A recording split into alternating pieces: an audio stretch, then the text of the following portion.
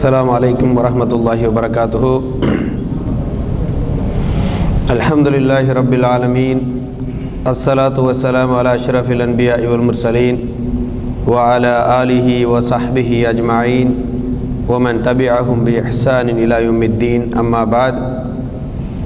Faqad qala Allah ta'ala fi mahkami tanzilihi al-azim. A'udhu billahi minash shaitanir rajim. Ya ayyuhalladhina amanu கூனு கவ்வாமீன லில்லாஹி ஷுஹதா bill கிஸ்த்.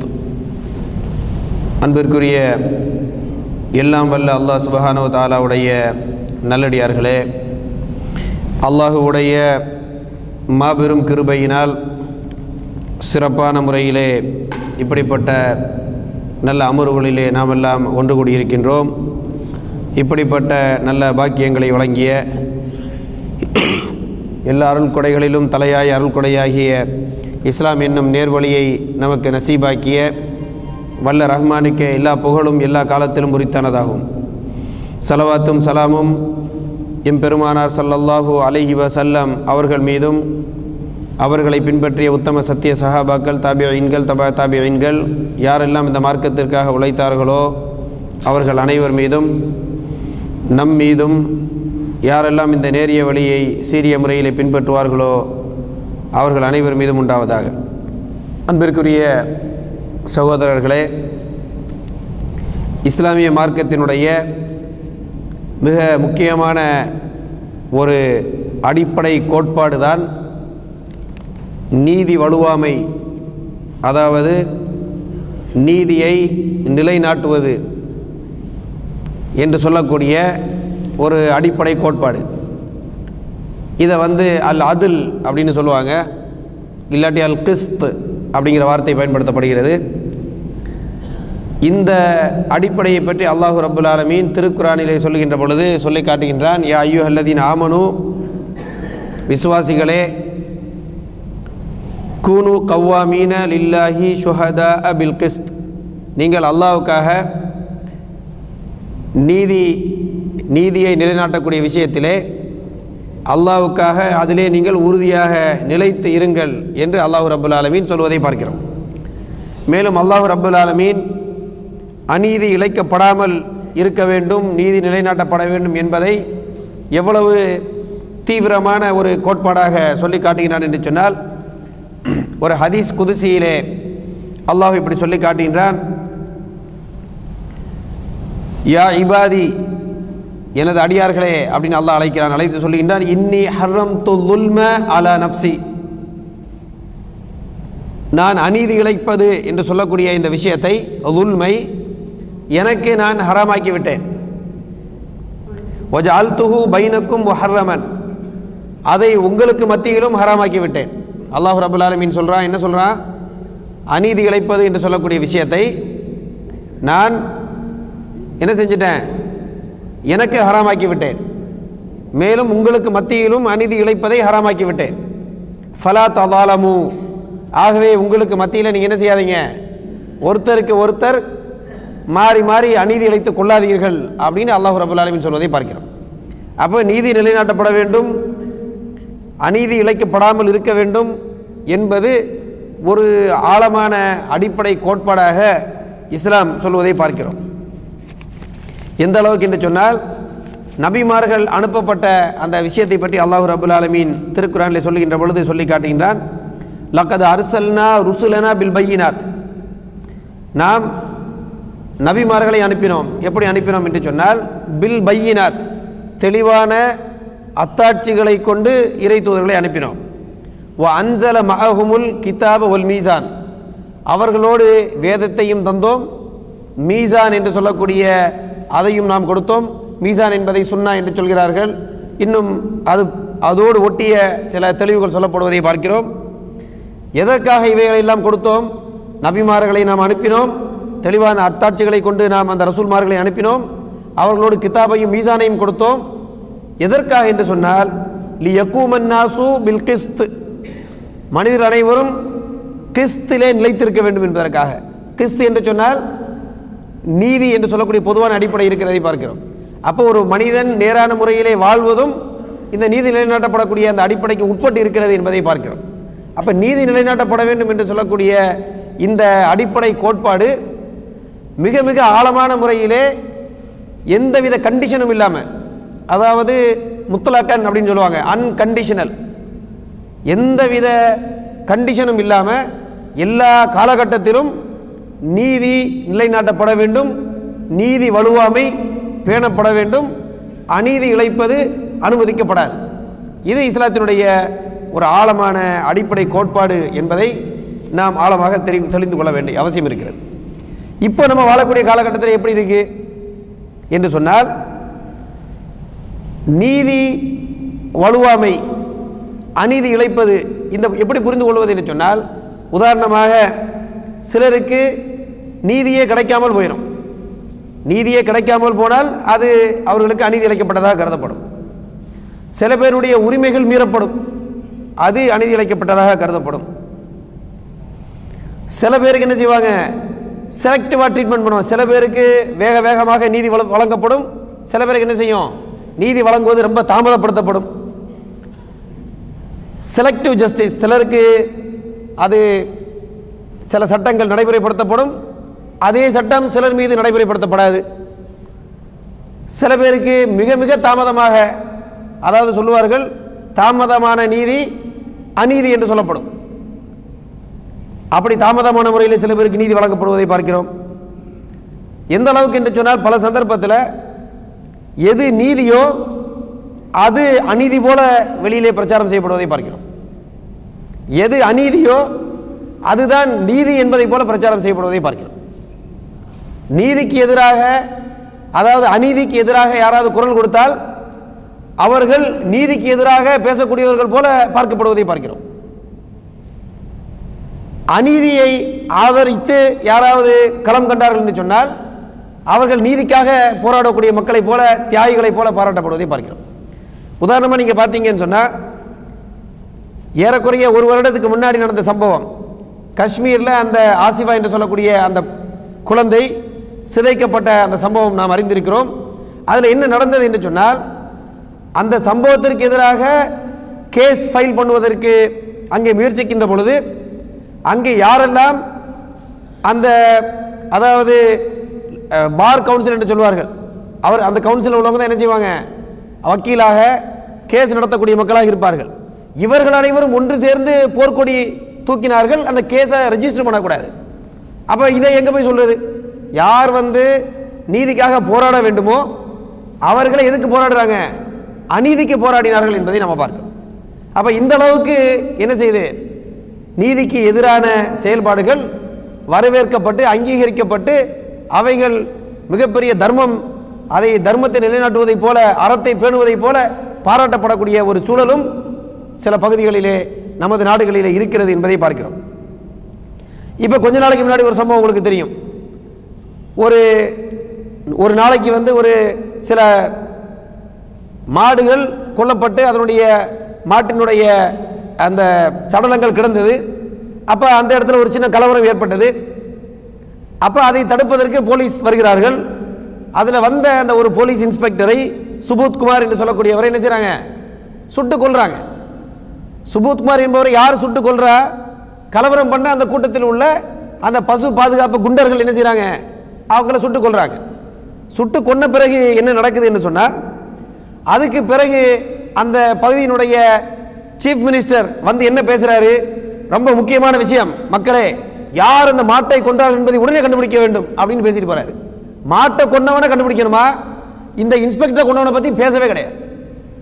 அப்போ பாருங்க, அப்போ மாட்டுக்கு மனுஷனுக்கு கொடுக்குற மரியாதையை விட அதிகமான மரியாதை மாட்டுக்கு கொடுக்கப்படுகிறது. மாட்டுக்கு கொடுக்கப்படக்கூடிய மரியாதை மனுஷனுக்கு கொடுக்கப்படலை. அதற்கு பிறகு ஒரு சில நாட்கள் கழித்து அவர் பேசுகிறார், அதே சீஃப் மினிஸ்டர், அந்த சுட்டு கொல்லப்பட்ட சம்பவம் ஒரு ஆக்சிடென்ட். எப்படி ஆக்சிடென்ட் ஆகும்? ஒரு போலீஸ் ஆஃபீஸர் அவர் டியூட்டியில் இருக்கும் பொழுது துப்பாக்கியால் சுட்டு கொல்லப்படுகிறார், அதை ஆக்சிடென்ட் என்று எப்படி எடுத்துக்கொள்ள முடியும்? இப்படி பல வகையான குழப்பம். அதாவது நினைச்சதை பேசலாம், நினைச்சது நீதி, நாம் சொல்லுவதுதான் மக்கள் சட்டம் என்று எடுத்துக்கொள்ள வேண்டும் என்ற பல்வேறு செயல்பாடு. இது உதாரணத்துக்கு, ஏன்னா இந்த ஒரு விஷயம்தான் நடப்பு என்பதல்ல, இது மாதிரி நிறைய நடக்குது.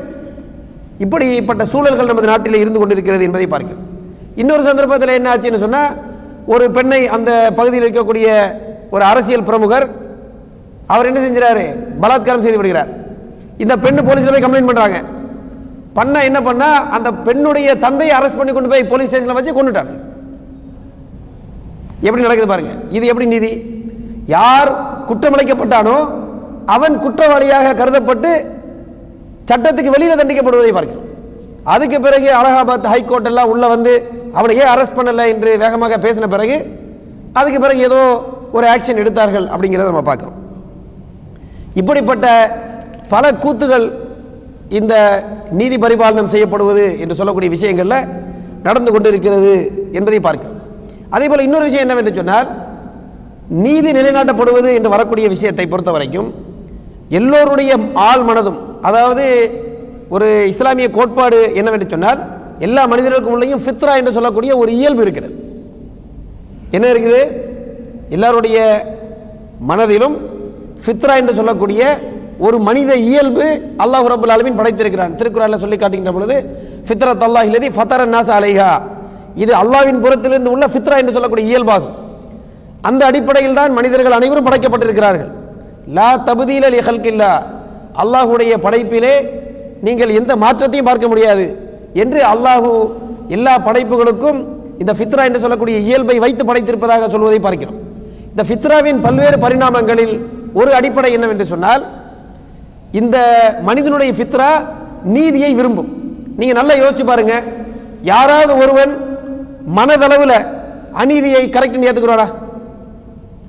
ஏற்றுக்கிறாங்களா? யாராவது மனதளவில் யாராவது அநீதியை சரி என்று ஏற்றுக்கொள்வார்களா? ஏற்றுக்கிற மாட்டாங்க.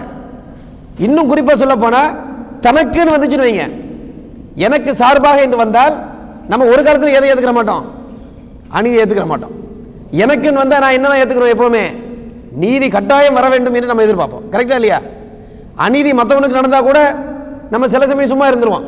சரி, அநீதி தான் நடக்குது, சரி நமக்கு பிரச்சனை இல்லை என்று சிலர் இருக்கலாம். ஆனால் எப்போ நம்ம துடிச்சு போயிடுவோம், நமக்கு எதிராக அநீதி நடந்தால் என்ன செய்வோம்? அதை ஏற்றுக்கிற மாட்டோம். நீதி நடக்க வேண்டும் என்று எதிர்பார்ப்போம். நீதி வந்தால் மட்டும்தான் மனசு என்ன ஆகும்? திருப்தி அடையும். இந்த அடிப்படை எல்லோருடைய உள்ளத்திலும் இருக்கிறது. ஆனால் என்ன நடப்பு என்று சொன்னால், ஒரு சில சமுதாயத்தை குற்ற பரம்பரைகளாக தொடர்ந்து பிரச்சாரம் செய்து கொண்டே வந்தால், அந்த சமுதாயத்துக்கு எதிராக அநீதி இழைக்கப்படுகின்ற பொழுது அது ஒரு சிறிய குற்றமாக பார்க்கப்படுகிறது. நான் சொல்லக்கூடிய கருத்து நல்லா கவனிச்சுக்கிறீங்க. ஏதாவது ஒரு குறிப்பிட்ட சமுதாயத்தை தொடர்ந்து குற்ற பரம்பரையாக, அதாவது பிரச்சனைக்குரிய ஒரு சமுதாயமாக அடையாளப்படுத்தி கொண்டே தொடர்ந்து பிரச்சாரம் செய்து கொண்டே வந்தால், இந்த குறிப்பிட்ட சமுதாயத்துக்கு எதிராக ஏதாவது அநீதி இழைக்கப்பட்டால் மக்கள் என்ன செய்ய மாட்டாங்க? அதுக்காக போராடுவதற்கு முன் வர மாட்டார்கள். அவங்க நினைச்சுக்கிறாங்க, சரி இவனுங்களுக்கு இது தேவைதான். இப்போ உதாரணமாக நம்ம பகுதிகளில் உலகளாவிய அளவிலும் குறிப்பாக முஸ்லீம்களை எப்படி அவங்க அடையாளப்படுத்துகிறாங்க? முஸ்லீம்கள் என்றால் ஏதோ பிரச்சனைக்குரியவர்கள், பழைய காலத்திலேருந்தே நம்ம நாட்டை ஆட்சி செஞ்சு ஏதோ பிரச்சனை செஞ்சுட்டாங்க, அந்த முகலாய காலத்திலேருந்தே பிரச்சனை. அதே போல் இப்பவும் ஏதாவது தீவிரவாதம் செய்வாங்க, எங்கேயாவது பிரச்சனை பண்ணிக்கிட்டு இருப்பாங்க. இதே இது அமெரிக்கா, யூரோப்பிய நாடுகள் என்ன பிரச்சனை என்று சொன்னால், முஸ்லீம்களை வளர விட்டோம்னா ஷரியா சட்டங்களை கொண்டு வந்து விடுவார்கள், அப்புறம் காட்டுமிராண்டி சட்டம் இங்கு நடைமுறைப்படுத்தப்படும். இப்படியா ஒரு பிரச்சனை, அப்படியே ஒரு பூதாகரமான ஒரு வடிவத்தை, ஒரு பிம்பத்தை கட்டமைச்சுக்கிட்டே வராங்க. அப்போ என்ன நடக்கும்? எங்காவது முஸ்லீம்கள் தாக்கப்பட்டால் என்ன செய்வாங்க? இந்த ஒன்றுக்கு வேணும் தான், அவனுக்கு தெரியுது அநீதின்னு, ஆனால் என்ன செய்ய மாட்டாங்க? வேகமாக அதுக்கு எதிராக குரல் கொடுக்க மாட்டான். ஏன் கொடுக்க மாட்டான்? ஏற்கனவே இவர்களுக்கு எதிராக என்ன செய்யப்படுது? ஒரு தவறான ஒரு பிம்பம் கட்டமைக்கப்படுகிறது. அப்படி வருகின்ற பொழுது என்ன செய்வாங்க? ஏதாவது குற்றம் அல்லது அநீதி இழைக்கப்படுகின்ற பொழுது பிரச்சனை இல்லை, இவங்களுக்கு அது தேவைதான் என்று நினைக்கிற மாதிரி ஒரு மனநிலைமை ஏற்படுத்திடுவாங்க. அதனால தான் பாருங்க, அந்த வட இந்தியாவில் குறிப்பாக யூபி போன்ற பகுதிகளில், ராஜஸ்தான் இந்த பகுதிகளில் மாட்டை அடித்ததற்கு வெகுண்டெழுதக்கூடிய மக்கள், மனிதர்கள் கொல்லப்படுவதற்கு என்ன செய்யலை, அது குறிப்பாக முஸ்லீம்கள் கொல்லப்படுகின்ற பொழுது அதுக்கு எதிராக இந்த ரியாக்ஷனையும் காட்டவில்லை. குறிப்பாக இந்த சுபோத்குமார் என்று சொல்லக்கூடிய இன்ஸ்பெக்டர் கூட அங்கே இருக்கக்கூடிய, இதுக்கு கொஞ்ச நாளுக்கு முன்னாடி அஹ்லாக் என்று சொல்லக்கூடிய ஒரு வயது முதிர்ந்தவர் வீட்டில் மாட்டுக்கறி இருந்தது என்ற ஒரு பொய் கேஸில் பிரச்சனை பண்ணி வீட்டை புகுந்து அடித்து கொண்டாங்க. அந்த கேஸை இவர் என்ன செய்கிறாரு? விசாரணை செய்த ஒரு அதிகாரி அப்படிங்கிற ஒரு பின்னணியும் இந்த கொலைக்கு பின்னாடி இருக்கு என்று சொல்வதை பார்க்கிறோம். அப்போ பாருங்க, மனிதனுக்கு முக்கியத்துவம் கொடுக்கப்படவில்லை, மாட்டுக்கு முக்கியத்துவம் கொடுக்கப்படுகிறது. மனிதர் என்ன செய்கிறாங்க, மனித தரத்தை விட்டு கொஞ்சம் தரந்தாழ்ந்த ஒரு அளவுக்கு கொண்டு வருகிறார்கள். ஒரு முஸ்லீம் சமுதாயம் என்றால், ஒரு சில சமுதாயங்கள் என்றால், தாழ்த்தப்பட்ட சமுதாயம் என்றால் மனித அந்தஸ்து கொடுக்கப்படுவதில்லை. உதாரணமாக நீங்கள் பார்த்தீங்கன்னு சொன்னால், ரொம்ப பயங்கரமான முறையில் இது எங்கே நடந்துச்சு அப்படின்னு வரலாறுல பார்க்க வேண்டும் என்றால், 1994 ருவாண்டா என்று சொல்லக்கூடிய ஒரு பகுதியில் ஒரு பெரிய படுகொலை நடந்தது. கேள்விப்பட்டிருக்கீங்களா? யாருக்கு ஞாபகம் இருக்குது இந்த படுகொலை? 1994 ருவாண்டாவில் ஒரு பெரிய படுகொலை நடந்துச்சு. யாருக்கு தெரியும்? கை தூங்க போவோம். யாராவது தெரியுமா அந்த படுகொலை? ஒரே ஒருத்தர் தான் தெரியுது. இப்போ நீங்கள் ஒரு ஆள் தான் 94 இருக்கீங்க போல சவுதியில் சொல்லியிருக்கிறேன். நான் இந்த படுகொலை நான் இன்னைக்கு எதுக்கு சொல்ல வரேன்னு சொன்னால், அதில் கிட்டத்தட்ட 8 லட்சம் பேரை கொலை செய்கிறாங்க. டுட்சி என்று சொல்லக்கூடிய சிறுபான்மை சமுதாயத்தை சார்ந்த மக்களை 8 லட்சம் பேரை ஹூட்டூஸ் என்று சொல்லக்கூடிய பெரும்பான்மை மக்கள் கொலை செய்கிறார்கள். எத்தனை பேர் கொலை செய்கிறாங்க? எத்தனை பேரை? 8 லட்சம். எவ்வளவு நாளில் கொலை செய்கிறார்கள் சொன்னால் 100 நாளில் கொலை செய்கிறாங்க. 100 நாளில் 8 லட்சம் பேரை கொலை செய்கிறாங்க. அப்போ ஒரு நாளைக்கு எவ்வளோ பேரை கொலை செஞ்சுருக்கணும் பார்த்துக்கிறீங்க. இதில் முக்கியமான விஷயம் என்னவென்று சொன்னால், பின்னாடி இந்த சம்பவம்லாம் நடந்து முடிந்த பிறகு அதை ஆராய்ச்சி பண்ணி பார்த்த பிறகு என்ன கண்டுபிடிக்கிறார்கள் என்று சொன்னால், இந்த கொலைக்கு முன்னாடி தொடர்ந்து பிரச்சாரம் செய்யப்படுகிறது. எப்படி பிரச்சாரம் செய்யப்படுகிறது என்று சொன்னால், இந்த டூட்சிஸ் என்று சொல்லப்படக்கூடிய இந்த இன மக்கள் நம்ம நாட்டில் வந்த காக்ரோச் சொல்லுவாங்கல்ல, பாச்சான்கள் போல, அதாவது அதே மாதிரி பாம்புகள் போன்றவர்கள், இவர்கள் விஷ ஜந்துக்கள், இவர்கள் நம்மளை டிஸ்டர்ப் பண்ணக்கூடிய பூச்சிகள், ஆகவே இந்த பூச்சிகள் அழித்தொழிக்கப்பட வேண்டும் இப்படிங்கிற ஒரு கருத்து தொடர்ந்து பிரச்சாரம் செய்யப்படுகிறது. அப்போ ரொம்ப நாள் தொடர்ந்து பிரச்சாரம் செய்யப்படுகின்ற பொழுது என்ன நடந்துச்சு அந்த மக்கள்கிட்ட? இவர்களை எல்லாம் கொன்று ஒழிக்கின்ற பொழுது அவங்க மனசில் எப்படி இருந்துச்சு? நம்ம நாட்டில் இருக்கக்கூடிய இந்த நச்சு கிருமிகள், பாச்சான்கள், இப்படிப்பட்ட விஷ ஜந்துக்களை நம்ம அகற்றுகிறோம் அப்படிங்கிற ஒரு உணர்வு அந்த மக்கள்கிட்ட ஊட்டப்பட்டு அந்த அடிப்படையில் கொலை செய்யப்படுகிறது. அதுக்கு பிறகு ரொம்ப நாளைக்கு பிறகு இதில் ஈடுபட்ட மக்களிடம் பேசுகின்ற பொழுது அவங்க யோசிக்கிறாங்க, நம்ம எப்படி அந்த மாதிரி நடந்துக்கிட்டோம் அவங்களுக்கு தெரியல. நீங்கள் உண்மையிலே நெட்டில் போய் சர்ச் பண்ணி பாருங்க, இந்த பிரச்சாரம் எப்படி நடந்தது என்று சொன்னால், டீஹியூமனைசேஷன் என்று சொல்வார்கள். மனித தன்மையிலிருந்து தாழ்ந்த தன்மை இருப்பதாக ஒரு பிரச்சாரம் செய்வது. தொடர்ந்து செஞ்சால் என்ன நடக்கும்? அவர்களுக்கு நீதி நிலைநாட்டப்படுவது, அவர்களுக்கு எதிராக அநீதி இழைக்கப்பட்டால் என்ன செய்ய மாட்டாங்க? மக்கள் அதை ஒரு சீரியஸாக எடுத்துக்கிற மாட்டாங்க. இப்படிப்பட்ட பல கோணத்தில் என்ன செய்யுது? பல விஷயங்கள், பல காய்கள் நகர்த்தப்பட்டு கொண்டு வருகிறது. ஆனால் அல்லாஹ் ரப்பல் ஆலமீன் என்ன செய்கிறான்? அவனும் அப்பப்போ பல வகையில் செக் வச்சுக்கிட்டே வரான் என்பதை நம்ம பார்த்துக்கிட்டே வரோம். இப்போ ரிசல்ட் வந்ததை பார்த்தோம். இன்ஷா அல்லாஹ் நீதி நிலைநாட்டப்படுவது என்று வருகின்ற பொழுது அல்லாஹ் ரப்பல் ஆலமீன் என்ன செய்வான்? அநீதியை அழிப்பான், நீதியை நிலைநாட்டுவான் என்ற இந்த அடிப்படையை நாம் தொடர்ந்து புரிந்து கொண்டே வர வேண்டும் அன்புக்குரிய சகோதரர்களே. இப்போ நீதி நிலைநாட்டப்படுவது என்று வருகின்ற பொழுது இஸ்லாமை பொறுத்த வரைக்கும் எப்படி என்று சொன்னால், நீதி நிலைநாட்டப்படுவது என்பது ஒரு பொதுமயமான யூனிவர்சல் பிரின்சிபல் என்று சொல்வார்கள். ஒரு பொதுப்படையான அடிப்படை கோட்பாடு. முதல்ல நான் சொன்ன மாதிரி அன்கண்டிஷனல் கோட்பாடு. அது ஒரு குறிப்பிட்ட இனம், குறிப்பிட்ட குலம், குறிப்பிட்ட நம்பிக்கையுடைய மக்கள், முஸ்லீம்கள், முஸ்லீம் அல்லாதவர்கள், இப்படின்னு எந்த பாரபட்சமும் அதில் பார்க்கப்படுவது கிடையாது. எந்த பாரபட்சமும் இல்லாமல் எல்லா மக்களுக்கும் சரியான முறையிலே நீதி நிலைநாட்டப்பட வேண்டும். இது இஸ்லாத்தின் அடிப்படை கோட்பாடு. இதில் என்ன செய்ய முடியாது? எந்தவித காம்ப்ரமைஸ், விட்டு கொடுத்தலும் அட்ஜஸ்ட்மெண்ட்டுக்கும் இடம் இல்லை என்று சொல்லக்கூடிய ஒரு ஆழமான அடிப்படையை நம்ம புரிந்து கொள்ள வேண்டிய அவசியம் இருக்கிறது. இந்த இஸ்லாமிய சட்டத்திட்டங்களை பொறுத்த வரைக்கும் அதாவது ஸ்ரீலங்கா நாட்டை சார்ந்த ஜார்ஜ் வீரமந்திரி என்று சொல்லக்கூடிய ஒரு பெரிய அதாவது chief justice international criminal court என்று சொல்லக்கூடிய கோர்ட்டில் ஒரு பெரிய சீஃப் ஜஸ்டிஸ் வேலை செஞ்சவர். இவர் சட்டத்துறையில் உலகளாவிய விற்பனராக போற்றப்படுகிறார். ஜார்ஜ் வீரமந்திரி என்று சொல்லக்கூடியவர். இவர் ஒரு புக் எழுதுகிறார், இஸ்லாமிக் ஜூரிஸ்ப்ரூடன்ஸ் அப்படின்னு ஒரு புக்கு. அந்த புத்தகத்தில் சொல்லுகிறார், இஸ்லாமிய சட்டம் ஒரு சட்டம் மட்டும்தான் சட்டத்துக்கு கீழே அனைவரும் சமம் என்பதை சரியான முறையில் நிலைநாட்டுகிறது. அனைவரும் சமம் என்றால் என்ன அர்த்தம்? அரசனும் சமம், ஆண்டியும் சமம். அரசன் வரைக்கும் என்ன கிடையாது? சட்டத்துக்கு வெளியே போகிறதுக்கு வழி கிடையாது. மற்ற நாடுகள்லாம் பார்த்தீங்கன்னு சொன்னால் பெரிய பெரிய பதவியில் இருக்கக்கூடிய ஜனாதிபதி, அதே போல் பெரிய பெரிய பதவியில் இருக்கக்கூடிய மக்களுக்கெல்லாம் இம்யூனிட்டி கொடுப்பாங்க. டிப்ளமேட்டிக் இம்யூனிட்டி, இந்த மாதிரி பல இம்யூனிட்டி இருக்கும். அவங்களுக்கு என்ன செய்ய முடியாது? அவர்களுக்கு எதிராக நீங்கள் என்ன செய்ய முடியாது? ப்ராசிக்யூஷன் பண்ண முடியாது. ஆனால் இஸ்லாமிய சட்டம் என்ன? இப்படிப்பட்ட ஒரு இம்யூனிட்டி இஸ்லாமிய சட்டத்தில் யாருக்குமே கிடையாது. எல்லோரும் சட்டத்துக்கு உட்பட்டவர்கள், மன்னன் உட்பட சட்டத்துக்கு உட்பட்டவர். இங்கே உள்ள அரசர் கூட உங்களுக்கு தெரியும், கொஞ்சம் சில ஆண்டுகளுக்கு முன்னாடி, ஒரு போன வருஷம் அதுக்கு முந்தின வருஷமோ, எல்லோரும் சட்டத்துக்கு கீழே சமம் அப்படிங்கிற ஒரு பிரகடனத்தை செய்தது நியூஸ் பேப்பர்ல எல்லாம் வந்தது அப்படிங்கிறத நம்ம எல்லாம் பார்த்துருக்கிறோம். உங்களுக்கு ஞாபகம் இருக்கா இல்லையான்னு தெரியல, அப்படி ஒரு பிரகடனம் வந்துச்சு. அவர் இந்த வீரமந்திரி என்பவர் சொல்கிறார், இது நடந்ததற்கு என்ன காரணம் என்று சொன்னால், இஸ்லாமிய மார்க்கத்திலே சட்டம் தரும் அதிகாரம் என்பது படைத்த இறைவனுக்கு மட்டும் உரிய அதிகாரம். சட்டத்தை தரக்கூடியது யாரு? அனைவரையும் படைத்த ரப்பு சட்டத்தை தருகிறான். அப்ப ரப்பு என்ற அடிப்படையிலே, ரப்புடைய சட்டம் என்ற அடிப்படையிலே படைப்பினங்களாகிய மனிதர்கள் அனைவரும் என்னது, அதுக்கு கீழ்ப்படிந்தவர்கள், கட்டுப்பட்டவர்கள். இந்த ஒரு அடிப்படை கோட்பாடு சட்டத்துக்கு கீழே அனைவரும் சமம் என்று சொல்லக்கூடிய கோட்பாடை உறுதியாக நிலைப்படுத்துகிறது. இப்படின்னு ஒரு ஆழமான கருத்தை பதிவு செய்கிறார். அவர் முஸ்லீம் கிடையாது, அவர் ஒரு கிறிஸ்தவர். ஆனால் அதே சமயத்தில் உலகத்தில் மற்ற இடங்களில் எப்படி நடக்குது? ஒரு ஆட்சி இருந்தது என்று சொன்னால் அந்த ஆட்சியை நடத்தக்கூடியவர்கள் சட்டத்தை இயற்றுவார்கள். அப்போ சட்டத்தை இயற்றக்கூடியவன் என்ன செய்வா? தன்னை தவிர பாக்கி எல்லோருக்கும் அந்த சட்டம் செல்லுபடியாகும் அப்படின்னு சட்டம் போடுவாங்க. அல்லது சட்டத்தினுடைய சில என்னது நீக்கு போக்கான சில பகுதியில் வைத்திருப்பார்கள். அது யாருக்கு வசதியாக இருக்கும்? தனக்கு மட்டும் பிரச்சனை வராத மாதிரி பார்த்துக்கிறோம். கரெக்டா இல்லையா? ஆனால் இறை சட்டம் என்று சொன்னால் என்ன நடக்காது? அப்படி யாரும் எஸ்கேப் ஆக முடியாது.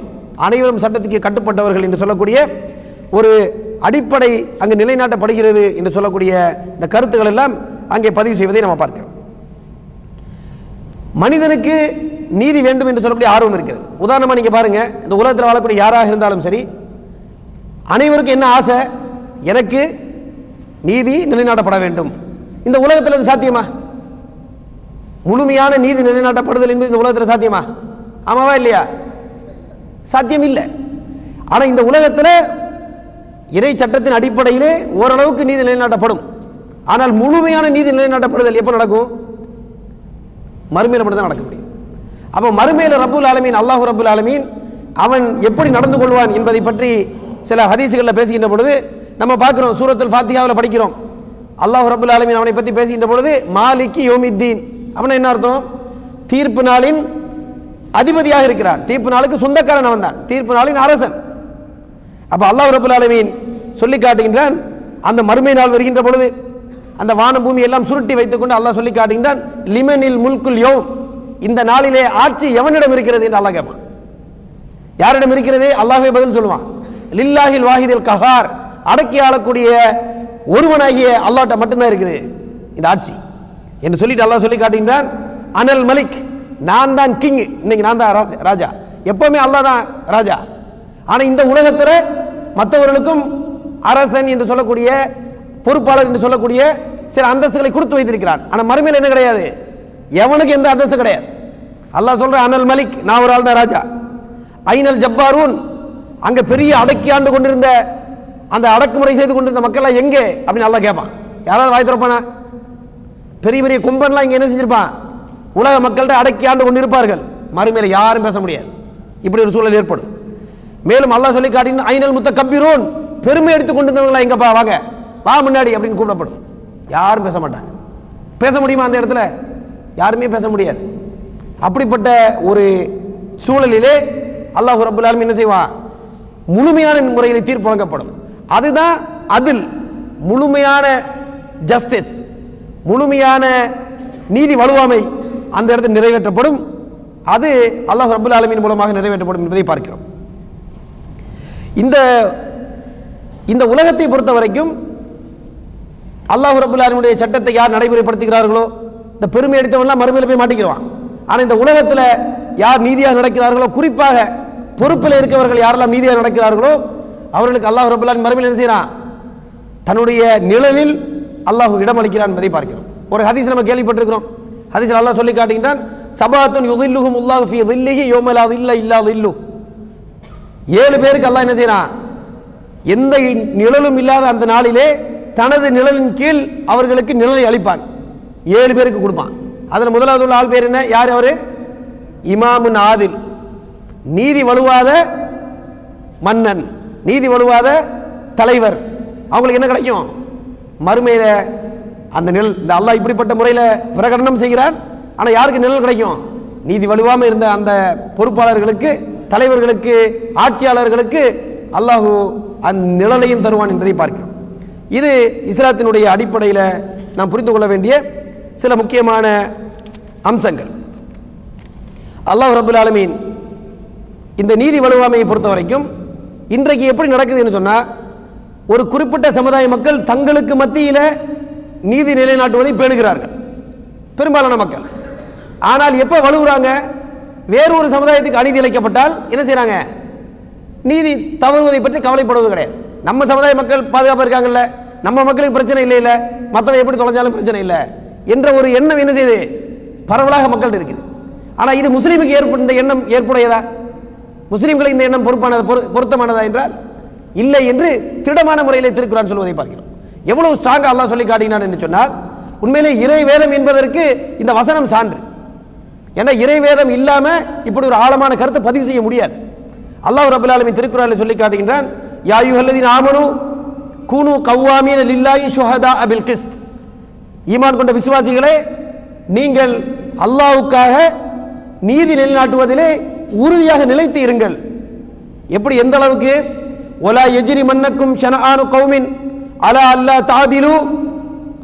ஏதோ ஒரு சமுதாயத்தின் மீது உங்களுக்கு ஏதாவது காழ்ப்புணர்ச்சி, கோபம், பிரச்சனை, தகராறு ஏதாவது இருக்கும் என்று சொன்னால், அதனால் உங்களிடம் ஏற்பட்ட அந்த காழ்ப்புணர்ச்சியானது அவர்களுக்கு நீதி நிலைநாட்டுவதை விட்டும் உங்களை வலுவ செய்துவிடக்கூடாது என்று அல்லாஹ் சொல்வதை பார்க்க. நல்லா கவனிச்சுக்கிறீங்க. அல்லாஹ் என்ன சொல்கின்றார், ஏதாவது ஒரு சமுதாயத்தின் மீது உங்களுக்கு காழ்ப்புணர்ச்சி இருந்தால் அந்த காழ்ப்புணர்ச்சி என்ன செய்யக்கூடாது, அவர்களுக்கு எதிராக நீதி நிலைநாட்டப்படுவது என்று வருகின்ற பொழுது நீதி வலுவக்கூடிய முறையில் உங்களை என்ன செஞ்சிடக்கூடாது, தூண்டிடக்கூடாது. காழ்ப்புணர்ச்சி தான் அதை சைடில் வை. நீதி நிலைநாட்டப்படுவதற்கு உன் எதிரியாக இருந்தால் என்ன செய்யணும், நீதி தான் நிலைநாட்டப்படணுமே இல்லாமல் நீ நீதி வலுவ முடியாது, அது இஸ்லாத்தினுடைய அடிப்படையில் ஏற்படுவது இல்லை என்று அல்லாஹ் ரப்பல் ஆலமீன் திருக்குரானில் சொல்வதை பார்க்கிறோம். மிக ஆழமான கருத்து.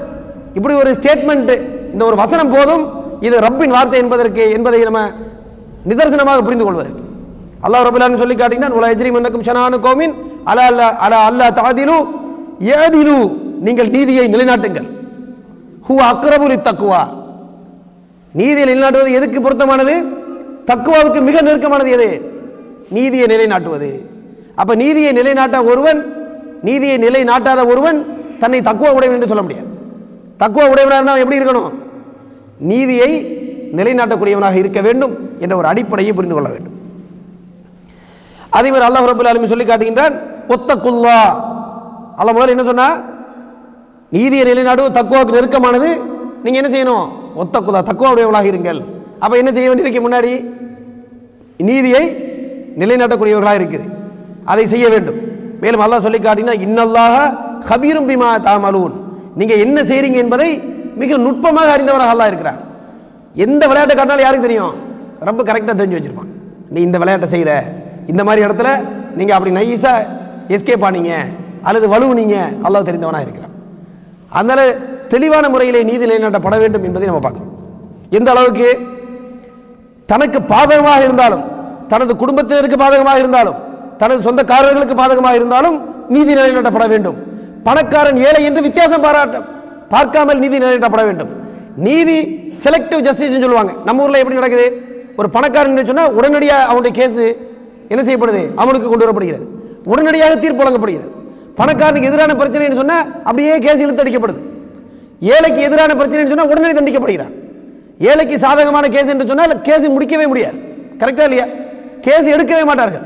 பல கேஸுகளை பார்க்குறோம், பெண்கள் மானபங்கப்படுத்தப்படுகிறார்கள். ஆனால் அதுக்கப்புறம் என்ன நடக்குது, போலீஸ் ஸ்டேஷனில் போனால் கேஸ் எடுக்க மாட்டேங்கிறாங்க. கேஸ் எடுக்க மாட்டேங்கிறாங்கன்னு தற்கொலை பண்ண பெண்கள் இருக்கிறார்கள். என்ன காரணம், ஏன்னா கேட்பாரற்ற மக்கள், அவங்களுக்கு குரல் கொடுப்பதற்கு நாதி கிடையாது. இப்படிப்பட்ட சூழல் இருப்பதை பார்க்கிறோம். ஆனால் ஏழை பணக்காரன் என்று இல்லாமல், பிடித்தவன் பிடிக்காதவன் என்று இல்லாமல், மனோ இச்சை என்று பாராமல், தனக்கு தனது குடும்பத்தினருக்கு என்று பாராமல் நீதி நிலைநாட்டப்பட வேண்டும். இது இறை கட்டளை என்று திருக்குறானில் அல்லாஹ் சொல்வதை பார்க்கிறோம். இந்த வசனத்தை நீங்க பாருங்க. அல்லாஹ் ரப்பல் ஆலமீன் சொல்லி காட்டுகின்றான், யா அய்யுஹல்லதீன ஆமனு, விசுவாசிகளே, கூனு கவ்வாமீன பில் கிஸ்தி ஷுஹதா லில்லாஹ், நீங்க என்ன செய்யுங்க, உறுதியான முறையிலே நீதி நிலைத்திருங்கள். அல்லாஹ்வுக்காக நீங்க சாட்சியாளர்களாக உறுதியாக நீதியிலே நிலைத்து நில்லுங்கள் என்று சொல்லிட்டு அல்லாஹ் சொல்லி காட்டுகின்றான். எப்பவும் நிலைத்து நிற்க வேண்டும். ஒலவ் அலா அன்ஃபுஸிஹிம், அவர்களுக்கு தங்களுக்கு எதிராகவே இருந்தாலும் நிலைத்திருக்க வேண்டும். இப்போ நம்ம ஒருத்தர் சாட்சி சொல்ல போறான், அது அவங்க சார்பான மக்களுக்கே எதிராக இருக்குது என்று சொன்னாலும் எது நீதியோ அதை தான் என்ன செய்யணும், அங்கே நிலைநாட்ட வேண்டும். அவில் வாலிதைனி, தங்களது பெற்றோர்களுக்கு எதிராக இருந்தாலும் நீதி நிலைநாட்ட வேண்டும். வல் அக்ரபீன் சொந்தக்காரர்களுக்கு எதிராக இருந்தாலும் நீதி நிலைநாட்ட வேண்டும். லிஸ்ட் எப்படி போடுறான் பாருங்க அல்லாஹ் ரப்பல் ஆலமீன். தனக்கு எதிராக, தனது பெற்றோர்களுக்கு எதிராக, நெருக்கமான உறவினர்களுக்கு எதிராக இருந்தாலும் சரி. மேலும் அல்லாஹ் சொல்லி காட்டுகின்றான், இய்யக்குன் கனியன் அவ் ஃபகீரன், அவன் பணக்காரனாக இருந்தாலும் சரி, அவன் ஏழையாக இருந்தாலும் சரி, என்ன செய்யப்படணும்? பணக்காரன் ஏழை என்ற பாகுபாடு பாராமல் என்ன செய்யப்பட வேண்டும்? நீதி நிலைநாட்டப்பட வேண்டும். மேலும் அல்லாஹ் சொல்லி காட்டுகின்றான், ஃபல்லாஹு அவுலா பிஹிமா, பணக்காரன் ஏழை என்று நீங்க பார்த்து சாஞ்சிராதீங்க. நீங்க என்ன புரிஞ்சுக்கணும்? இவர்கள் எல்லாரையும் விட யார் மோர் ப்ரையாரிட்டி, யார் ரொம்ப முக்கியமானவன்? அல்லாஹ் சொல்ற ஃபல்லாஹு அவுலா பிஹிமா, பணக்காரன் ஏழை இவர்களை விட மிக முக்கியத்துவம் வாய்ந்தவர் யாரு? அல்லாஹ் ரப்பல் ஆலமீன் என்பதை நீங்கள் நினைவில் கொள்ளுங்கள் என்று அல்லாஹ் அப்படி அடையாளப்படுத்துகின்றான். மேலும் சொல்லிட்டு அல்லாஹ் சொல்லி காட்டுகின்றான், ஃபலா தத்தபியுல் ஹவா, உங்க மனோ இச்சையை பின்பற்றாதீங்க. நீதி வழங்கும்போது என்ன செய்யக்கூடாது? மனோ இச்சையை பின்பற்றக்கூடாது. எதுக்கு? அன் தாதிலு, நீதி வழங்குவதிலிருந்து வலுவக்கூடிய முறையிலே உங்கள் மனோ இச்சை உங்களை தூண்டினால், சரி நம்ம ஆளு அட்ஜஸ்ட் பண்ணி போவோம், நமக்கு சான்ஸ் இருக்கு, நமக்கு ஜட்ஜ்மெண்ட் கொடுக்கக்கூடிய ஒரு பொறுப்பு இருக்குது, நம்ம சார்பாக கொடுத்துட்டு போயிடுவோம், என்ன பிரச்சனை இருக்கு? அப்படிலாம் செய்ய முடியாது.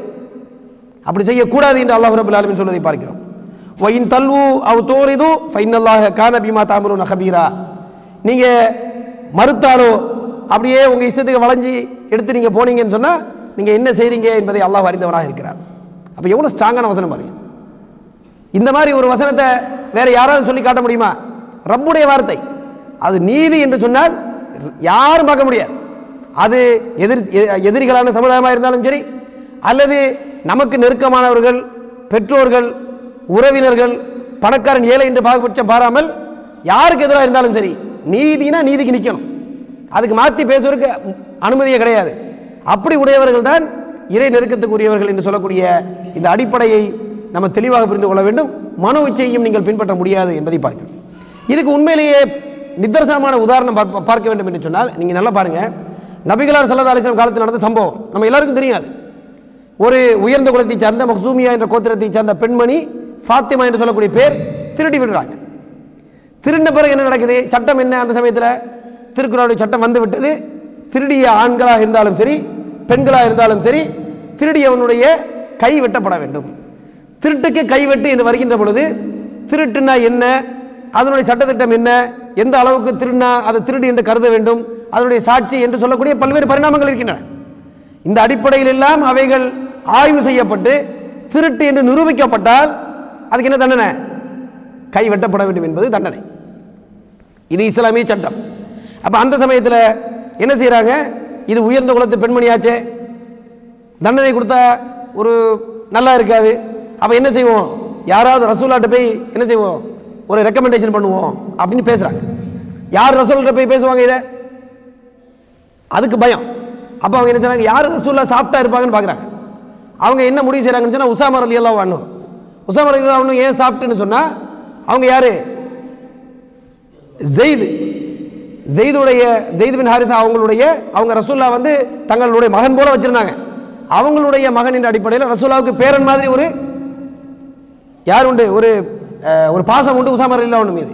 அப்போ இவங்க போய் சொன்னால் ஒரு மாதிரி பேசிக்கலாம், ஒத்துக்குருவாங்க ரசூல்லா என்று சொல்லி உசாமா அனுப்புகிறாங்க. உசாமா ரலியல்லாஹு அன்ஹு போய் ரசூல்லாட்ட பேசுகிறாங்க. பேசணும்னு ரசூல்லா அப்படியே ஃபுல் கோவத்தில் வந்துடுறாங்க. முகம் அந்த இது அவங்களுடைய முகமே என்ன செஞ்சுது? அப்படி கோவத்தில் ஆகிட்டு ரசூல்லா என்ன செய்கிறாங்க? நேர மேடல் ஏறி குத்பா பண்ணுறாங்க. என்ன குத்பா என்று சொன்னால், அவங்க சொல்லி காட்டுகின்றாங்க, இன்னமா அஹ்லகல்லதீன கபுலக்கும் அன்னஹும் கானு இதா சரக்க ஃபீஹி முஸ் ஷரீஃபு தரக்குஹு. உங்களுக்கு முன்னாடி உள்ள மக்கள் ஏன் அழிக்கப்பட்டார்கள் என்று சொன்னால், அந்த மக்கள் மத்தியில் இருக்கக்கூடிய கண்ணியத்துக்குரியவர்கள் திருடினால் அவங்கள விட்டுருவாங்க. இதா சரக்க ஃபீஹி முத்தாயிஃபு, பலகீனமான மக்கள் யாராவது திருடினா என்ன செய்வாங்க? அக்காமு அலைஹில் ஹத்த, அவங்க என்ன செய்வாங்க? யாராவது பலகீனமான மக்கள் அந்த சமுதாயத்தில் திருடினால் ரூல்ஸ் ரெகுலேஷன் கரெக்டாக, அதெல்லாம் சட்டம், இறை சட்டம் எல்லாம் மீற முடியாது. கையை வெட்டினா வெட்டு தான், இன்னும் வெட்டிடுவாங்க. யாருக்கு?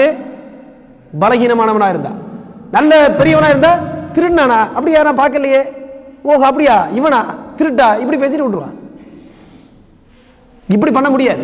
இப்படி பண்ணனால தான் அவர்கள் அழிந்தார்கள் என்று ரசூல் ஸல்லல்லாஹு அலைஹி வஸல்லம் சொல்லிட்டு சூப்பரான ஒரு பொன்னெழுத்தில் பொறிக்கத்தக்க அற்புதகரமான ஒரு சில வார்த்தை ரசூலா உதிர்க்கிறார்கள். என்ன? வைமுல்லாஹி அல்லாஹ் மீது சத்தியமாக லவ் அன்ன ஃபாத்திமத்த பின்த் முஹம்மதின் சரக்கத் லகதது யதஹா என்று சொல்லி காட்டினார். முகம்மதின் மகள் ஃபாத்திமா திருடி இருந்தாலும் அவள் கரத்தையும் துண்டிப்பேன் ரசூலுல்லாஹ் சொன்னாங்க. இப்படி ஒரு தலைவர் சொல்ல முடியுமா? பாருங்க, என்ன காரணம் என்று சொன்னால், நீதி நிலைநாட்டப்படுவது என்று சொன்னால் எவனுக்கும் அதில் பாரபட்சம் கிடையாது.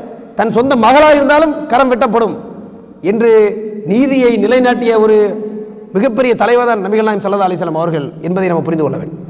இங்கேயும் பார்த்தீங்கன்னு சொன்னால் சவுதி அரேபியாவில் கூட சில நாட்களுக்கு முன்னாடி மிகப்பெரிய அரசு குடும்பத்தை சார்ந்த ஒரு அதாவது பெரிய அந்தஸ்தில் உள்ளவர்கள் எல்லாம் தண்டனை கொடுக்கப்பட்ட சம்பவங்களை நம்ம பார்க்குறோம். காரணம் என்ன?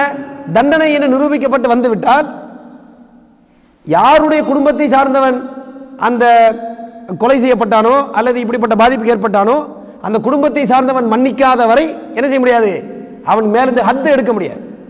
அப்போ மன்னிக்காமல் போனதுனால இங்கே இருக்கக்கூடிய அந்த அரசு குடும்பத்தை சார்ந்த ஒரு சிலரும் தண்டிக்கப்பட்டார்கள் என்பதை நம்ம என்ன செய்கிறோம், சில நாட்களுக்கு சில காலங்களுக்கு முன்னாடி நடந்த சம்பவங்கள் நமக்கு தெளிவுபடுத்துகிறது என்பதை பார்க்கும்.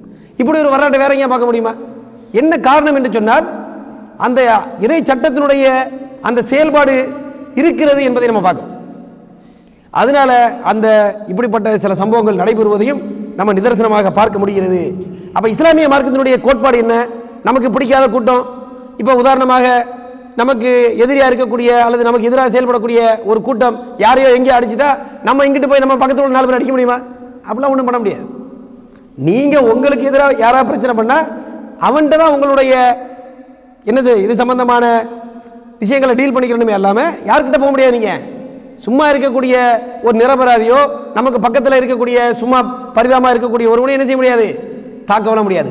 மாறாக பாதுகாப்பு கொடுக்கணும் என்று சொன்னால் நீதி நிலைநாட்டப்படுவது என்பது அன்கண்டிஷனல், எந்தவித கட்டுப்பாடும் இல்லாமல் எல்லா காலத்திலும் நிறைவேற்றப்பட வேண்டும். இந்த காலத்தில் இது ரொம்ப டென்ஷனான காலம், நிறைவேற்றக்கூடாது அப்படின்னு சொல்ல முடியாது. எல்லா காலமும் நீதி நிலைநாட்டப்பட்டு கொண்டே இருக்க வேண்டும். இது இஸ்லாத்தினுடைய ஒரு ஆழமான அடிப்படை கோட்பாடு என்பதை நம்ம தெளிவாக புரிந்து கொள்ள வேண்டும். ரைட். அடுத்து நீங்கள் பார்த்தீங்கன்னு சொன்னால் நீதி நிலைநாட்டப்படுவது என்ற விஷயத்தை பொறுத்த வரைக்கும் நம்ம பரவலாக நீதி நிலைநாட்டப்படுவது என்பதை பற்றி பேசணும். நம்ம இப்போ நீதி நிலைநாட்டப்படுவது என்பதை நம்ம தனிப்பட்ட வாழ்க்கையில், நம்மளுடைய தனிப்பட்ட வாழ்க்கையில் நம்ம எந்த அளவு கடைபிடிக்கிறோம் அப்படிங்கிறத யோசித்து பார்க்க வேண்டும். இதுக்கு முன்னாடி படித்த அந்த வசனத்தில் நம்ம என்ன பார்த்தோம்? அல்லாஹ் ரப்பல் ஆலமீன் சொல்லி காட்டுகின்றான், உங்களுக்கு எதிராக இருந்தாலும், உங்களது நெருக்கமான குடும்பத்தினருக்கு பெற்றோருக்கு எதிராக இருந்தாலும் பணக்காரன் ஏழை என்று பாரபட்சம் பாராமல் அல்லாஹ்வுக்காக என்று நீதியில் நிலைத்து நிற்க வேண்டும் என்று வருவதை பார்க்கிறோம். இப்போ நம்ம தொழில் துறையில் செயல்பட்டு கொண்டு இருக்கிறோம், ஏதாவது வேலை நடக்குது, நம்ம ஏதாவது ஒரு சில விஷயங்களை இப்படி செய்யப்பான்னு சொல்லியிருப்போம். நாளைக்கு பிரச்சனை ஆயிடுச்சுன்னு வைங்க, பிரச்சனையான நம்ம என்ன செய்வோம், நம்ம போய் இந்த பிரச்சனைக்கு நான் தாங்க பொறுப்பு, நான் தான் சொன்னேன், நடந்துச்சு, தவறு தான், நான் முழு பொறுப்பு, இப்படி நம்ம ஏற்றுக்க முன்னு வருவோமா? இல்லை டக்குன்னு வேற யார் மேலே போட்டுருவோமா பழிய? சொல்லுங்கள், என்ன செய்வோம்? உடனே எடுத்தோடனே அவர் செஞ்சார் சார், நான் எப்போ சொன்னேன், இமெயில் அனுப்புனா நீங்கள் தானே சார் ஃபோனில் சொன்னீங்க, அதுக்கு நான் என்ன செய்ய முடியும்? ஃபோனில் சொன்னால் நீ செஞ்சிடறதா, இது ரைட்டிங்கில் வேண்டாமா, அப்படி வேண்டாமா, இப்படி வேண்டாமா, மொத்தத்தில் எனக்கு சம்மந்தம் இல்லைன்னு ப்ரூவ் பண்ணிடுவோம். ஆனால் நல்லா தெரியும் நமக்கு யார் செஞ்சாத, நம்ம தான். அப்போ உண்மையிலேயே ஒரு முஸ்லீமுடைய பண்பு எப்படி தெரியுமா இருக்கணும்? இது நான் தான் செஞ்சேன், இந்த விஷயத்தை அதில் எல்லா பகுதியும் நம்ம பொறுப்பெடுக்கணும் அவசியம் இல்லை. நம்ம எதுக்கு பொறுப்போ அதை பொறுப்பெடுக்கக்கூடிய அந்த திராணி இருக்க வேண்டும். இதை நான் தான் சொன்னேன், இதுக்கு நான் பொறுப்பு, யார் மேலே பழி போட விருப்பம் இல்லை என்று சொல்லக்கூடிய கெப்பாசிட்டி நமக்கு இருக்கா? அப்படி இல்லைன்னு சொன்னால் நம்ம என்ன செய்யணும்? நம்ம என்ன யோசிக்கணும்? யாரோ நீதி நிலைநாட்டவில்லை என்று நம்ம என்ன செய்யணும்? டென்ஷன் ஆகிறோம். ஆனால் நான் நம்முடைய வாழ்க்கையில் நிலைநாட்டுறோமா நீதியை? இதை யோசித்து பார்க்க வேண்டும் அன்புக்குரிய சகோதரர்களே. குறிப்பாக நீங்கள் பார்த்தீங்கன்னு சொன்னால் அல்லாஹ் ரப்பல் ஆலமீன் திருக்குர்ஆனில் ஒரு வசனத்தில் சொல்லி காட்டுகின்றான், ஒம எக்ஸிப் ஹத்தியாத்தன் அவ் இஸ்மன், ஒருத்தன் ஏதாவது ஒரு பாவத்தையோ அல்லது ஒரு அநியாயத்தையோ அவன் சம்பாதித்து கொண்டால், சும்ம எர்மி பிஹி பரிஆ, அதை ஒரு நிரபராதி மேலே தூக்கி போட்டான்னு வச்சுக்கிடுங்க. ஒரு குற்றத்தை ஒருத்தன் செய்கிறான், செஞ்சுட்டு அந்த குற்றத்தை மாட்டுகின்ற பொழுது என்ன செய்கிறான்? இன்னொருத்த மேலே போட்டுறான். இல்லையே அவன் செஞ்சான்னு சொல்லி இன்னொருத்த மேலே பழியை போட்டுறான். அப்படி பழியை போட்டால் அது என்னது? ஒரு மிகப்பெரிய ஒரு பாவகரமான காரியத்தை செய்து விட்டான் என்று திருக்குர்ஆன் வசனம் இருக்கிறது. நம்ம என்ன செய்கிறோம்? நம்ம 2 வேலை செய்வோம். நல்லா யோசிக்கிறீங்க, எது ஒரு அப்படியே நம்ம கடந்து போவதற்கு பேசவில்லை. நம்ம யோசிக்கணும். இன்ஷா அல்லாஹ் லைஃப்பில் வந்து ஏதோ ஒரு மாற்றத்தை கொண்டு வர வேண்டும். நம்ம 2 வேலை செய்வோம். என்ன செய்வோம்? ஏதாவது நல்ல விஷயம் நடந்துச்சுன்னு வைங்க, அதை எவன் செஞ்சாலும் பிரச்சனை இல்லை, அதை நம்ம செஞ்சால் நம்ம தலையில் போட்டுக்கிறோம். பண்ணுவோமா இல்லையா? பல பேர் செய்வாங்க. யாராவது செஞ்சிருப்பான், அது சக்ஸஸ்ஃபுல்லாக நடந்துச்சு. சார் நான் தான் அந்த ஐடியா சொன்னேன். நீ எங்கேப்பா அந்த ஐடியா, அந்த ஏரியாவில் நீ வெக்கேஷனில் இருந்த, வெக்கேஷன் இருந்தாலும் ஏன் ஐடியா தான்ற மாதிரி நம்ம போய் நின்றுவாங்க. செஞ்ச ஒருத்தர் இருப்பான், அவன் என்ன செய்வான், அவன் வந்து முன்னாடி அந்த விஷயத்தை சொல்லுவதுக்கு முன்னாடி அவன் பிக்சரில் வராத மாதிரி பார்த்துக்கிறோம். செய்வோமா இல்லையா? செய்வோம். இதே இது தப்பு நடந்தால் நம்ம தான் முன்னாடி நின்று செய்யடான்னு சொல்லியிருப்போம். தப்பு வந்து என்ன செய்வோம், எனக்கு அதுக்கு சம்மந்தம் இல்லையே, அது அவன் தான் செஞ்சான்னு இன்னொருத்தன் தலையில் போட்டுருவோம். இதை சாதாரணமாக நம்ம செய்கிறோம். எதுக்கு நான் இதை பேசுகிறேன்னு சொன்னால், அப்போ நம்ம நீதியை நிலைநாட்ட வேண்டும். அங்கே வந்து உத்தரப்பிரதேசத்தில் நீதி நிலைநாட்டப்படவில்லை, அங்கே நிலைநாட்டப்படவில்லை, இங்கே நிலைநாட்டப்படவில்லைங்க. நீ உங்களுடைய வாழ்க்கையில், என்னுடைய வாழ்க்கையில், நம்மளுடைய தனிப்பட்ட லைஃப்பில் நீதி நிலைநாட்டமா நம்ம என்றால் நம்ம யோசித்து பார்க்க வேண்டிய அவசியம் இருக்குது. எந்த ஒரு சின்ன ஒரு வாய்ப்பாக இருந்தாலும் நீதிக்காக துணிஞ்சு நிற்கக்கூடிய கெப்பாசிட்டி நமக்கு இருக்க வேண்டும். அப்போ தான் எனக்கு தக்குவா இருக்கிறது, நான் ஒரு மூமின் என்று சொல்லக்கூடிய அந்த பண்புக்கு நம்ம சொந்தக்காரன் ஆக முடியும். அல்லாஹ் சொல்லி காட்டுகின்றான், கூனு யா அய்யுஹல்லதீன ஆமனு கூனு லில்லாஹி ஷுஹதா பில் கிஸ்த். அல்லாஹ்வுக்காக நிலைச்சு நில்லு, நீதியில் நிற்கக்கூடிய அந்த தகுதி திராணி நமக்கு இருக்கா இல்லை என்றால் அதை வளர்த்துக்கொள்ள வேண்டும் அன்பு இருக்கிற சகோதரன். ஆனால் உண்மையிலே பாருங்க, நீங்கள் நீதிக்காக நின்றீங்கன்னு வைங்க, அல்லாஹ் ஒரு காலத்தில் உங்களை கைவிட மாட்டான். ஏன்? ஏன்னா அநீதிக்கு எதிராக நீங்கள் நிற்கிறீங்க. அல்லாஹ் வந்து அநீதிக்கு ஒரு காலத்தையும் துணை போக மாட்டான். நமக்கு என்ன அல்லாஹ் ரிஸ்க்கை அளந்தானோ அது நமக்கு கிடைக்க தான் செய்யும். இப்படி நம்ம போய் சொன்னதுனால அல்லது இன்னொருத்த தலையில் போட்டதுனால எந்த ஒரு நன்மையும் கிடையாது. ஆனால் உங்களுக்கு அந்த கெப்பாசிட்டி இருக்கா, எனக்கு அதை ஏற்றுக்கொள்ளக்கூடிய துணிவு இருக்கா என்பதை பார்க்க. இன்னொரு சினாரியோ பாருங்க. உதாரணமாக நீங்கள் பார்த்தீங்கன்னு சொன்னால், சொத்து பாகப்பிரிவினை வைக்குது ஊரில். சொத்து பிரிவினை என்று வருகின்ற பொழுது நம்ம ஊரில் வந்து சொத்து பிரிவினையை பல இடங்களில் கரெக்டாக இஸ்லாமிய அடிப்படையில் வந்து என்ன செய்யறது இல்லை, பங்கு வைப்பது கிடையாது. அதை ஒவ்வொரு ஊரில் ஒரு மாதிரி பழக்கத்தில் ஒரு குழப்படி பண்ணிடுறாங்க.